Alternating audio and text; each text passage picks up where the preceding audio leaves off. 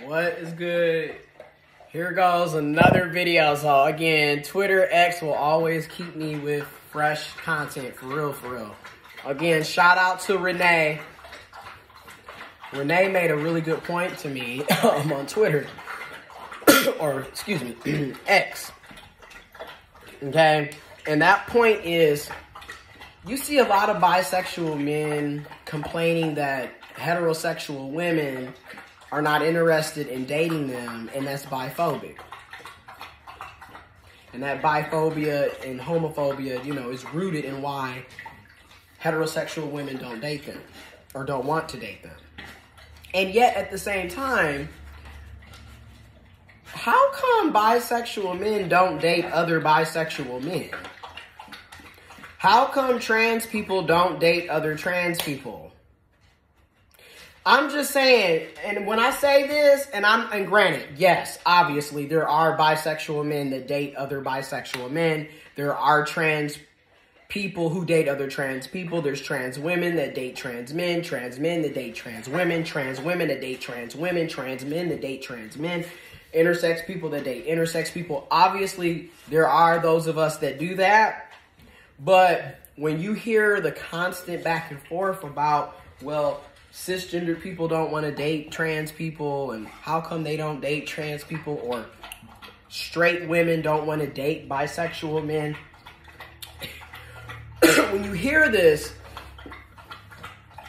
back and forth rhetoric, it does, I mean, yes, there is definitely validity in what people are saying. Biphobia, homophobia, transphobia definitely plays a role in where our preferences are coming from. And at the same time, why are you going to people who do not want you in the first place? Why not go to people that actually want you? So for my bisexual men, go and date other bisexual people. Go date other bisexual men. What is the point of getting upset and angry at somebody for not wanting to be with you when they don't have to be with you? And I'm saying this as an intersex trans man who happens to be gay. Nobody has to be with you. You cannot sit up here and every time you turn around, your whole argument is straight women don't want me. Cis people don't want me. And I don't think that's fair. And blah, blah, blah, blah, blah. And granted, it is trashy when you are not that person's preference. It is trashy that a lot of our preferences are rooted in ignorance and bigotry. And at the same time, why do you want to be with people who don't want to be with you? I'm just being real. We be creating our own problems, in my opinion. What is the purpose of arguing with a heterosexual woman who doesn't want to date a bisexual man? And then listen to what you're saying. Yes, it's bigoted. It's rooted in ignorance and bigotry and closed-mindedness. Okay, biphobia is real. Homophobia is real. Transphobia is real. And at the same time, it's kind of obvious if she's heterosexual, she's probably going to want to date other heterosexual men. So why are you getting mad at her for having her preference? I mean, and how is that? And then also, I'm about to go there.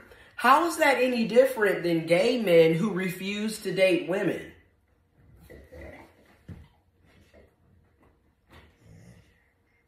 Are we going to call them heterophobic because they don't want to date women? This is why I mean, like, when you have these conversations, we really need to look at the nuances because it's so complex and more than one thing can be true. But when you sit down and look at what you're saying, you're upset that a particular demographic is not interested in being with you. And they don't have to be with you. And why would you want to be with somebody that doesn't want to be with you? I mean, literally, it's time for us to kind of listen to what we're saying because we don't even be making sense half the time. I'm just being, in my opinion, we don't be making sense half the time. Okay, as a trans person, and I'm going to say this, I know trans people who don't want to date other trans people. Make that make sense. I know bisexual women who don't want to date bisexual men. Make that make sense. And that's what I mean by, this is where when heterosexuals come back and say, well, how do you want me to accept you when you don't even accept yourself? Or when cisgender people come back and say, how do you want me to accept you when you don't even accept yourself? Granted, it's a straw man argument because you're literally deflecting and word salad and tossing shit up.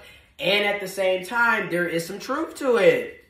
You don't even accept yourself. You don't even want to date other trans people and you're trans. Where's the logic in that? You're complaining that nobody wants to date you, but you don't even want to date other people that are like you. So obviously, if you're putting cisgender people obviously on this high-ass pedestal to the point that you don't even want to date other trans people and you're trans, there is something wrong.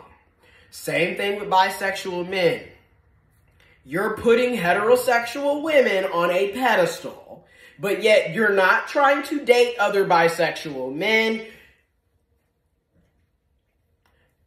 And then bisexual women, you're putting heterosexual men on a pedestal because you're not trying to date other bisexual men or other bisexual women.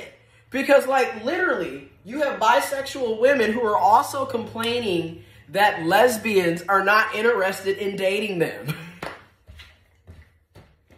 And again, somebody that is a lesbian is probably going to want to be with another lesbian.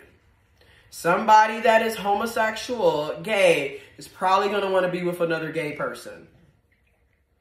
It's not to say that a lesbian couldn't be with a bisexual or a gay man couldn't be with a bisexual, but you get where I'm going with this.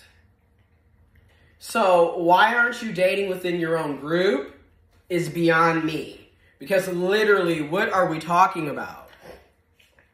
Same thing with trans people. I know a lot of trans people who refuse to date other trans people. And also, another thing that, shout out to Renee, that Renee pointed out is, a lot of these situations boil down to sex. Because what it boils down to is, a lot, from her standpoint, there are a lot of bisexual men who are cis hetero romantic. So in other words, a lot of bisexual men like having sex with men, but they're not interested in having a romantic relationship with a man. Okay? Just like you have a lot of bisexual women who like having sex with women, but they're not interested in having a romantic relationship with a woman. You have a lot of trans people, they may hook up sexually with another trans person, but they're not interested in being romantically involved with a trans person. There's a lot going on here, which brings me to my point. Sexuality, gender identity is very complex because a lot of people don't understand.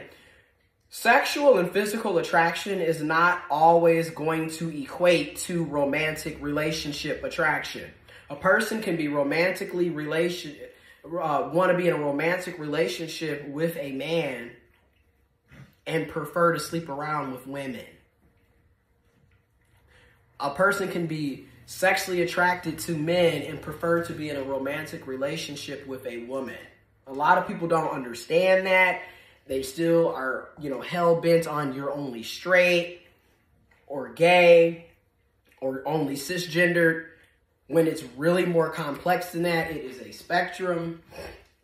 And as more and more people are starting to recognize and see for themselves, more people fall in the middle somewhere than they do all the way to the left or all the way to the right. You know what I'm saying? And again, people have every right to have their preferences. You cannot force people to date you. You cannot force people to want to be with you.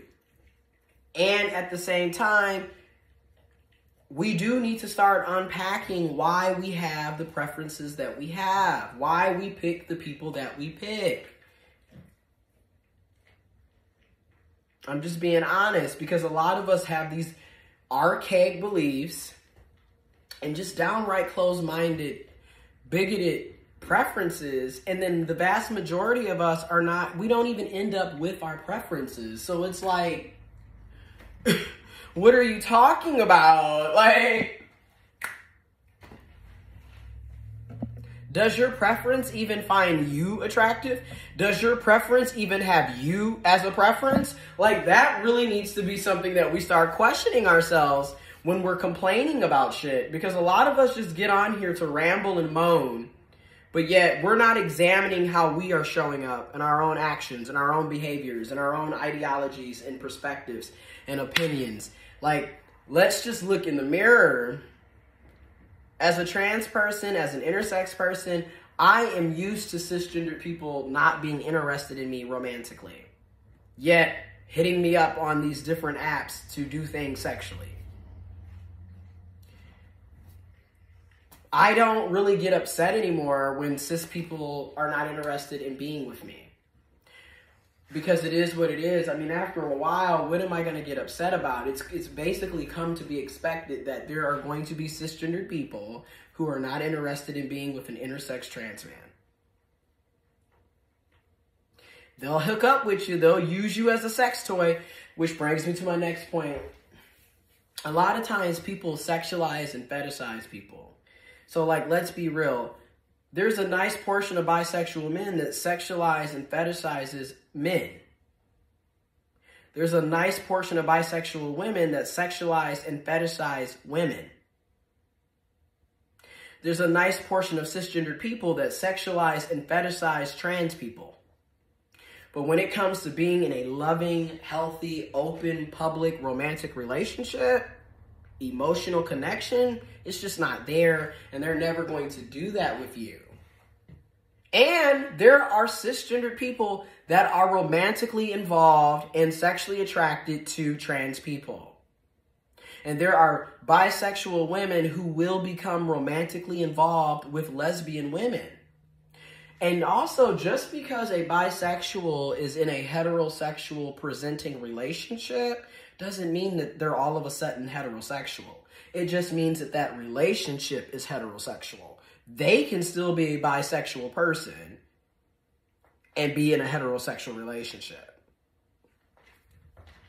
Same thing with a bisexual can be in a relationship with a lesbian and still be a bisexual.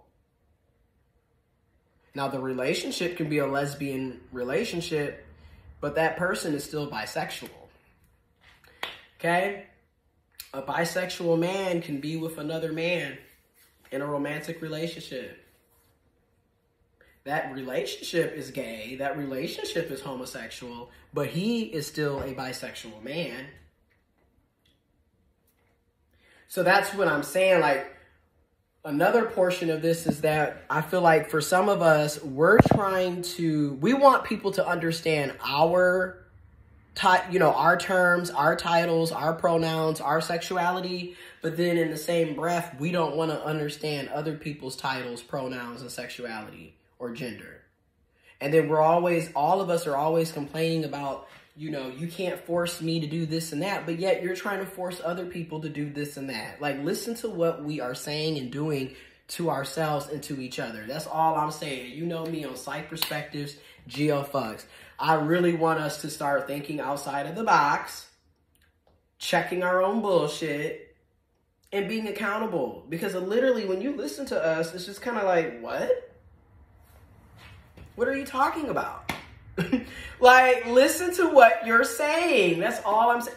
Listen, Linda. Listen to what you're saying. That's all I'm saying. But anyways, it's late. I'm supposed to be meeting up with some friends. I don't know where we're going, and I may not even be meeting up with them because honestly, I'm ready to go to sleep.